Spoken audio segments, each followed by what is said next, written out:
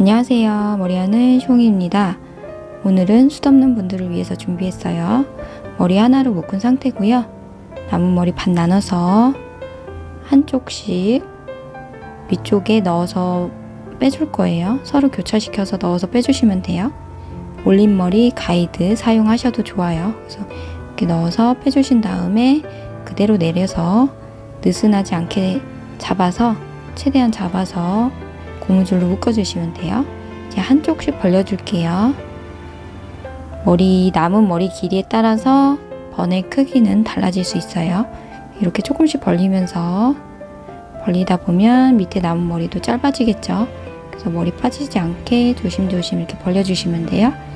남은 머리는 밑에 공간 살짝 만들어서 안쪽으로 넣어서 숨겨준 다음에 실핀으로 고정해 주셔도 돼요. 그래서 오늘 헤어도 쉽게 하려고 노력했고요. 응용해서 저보다 더 예쁘게 묶어보세요.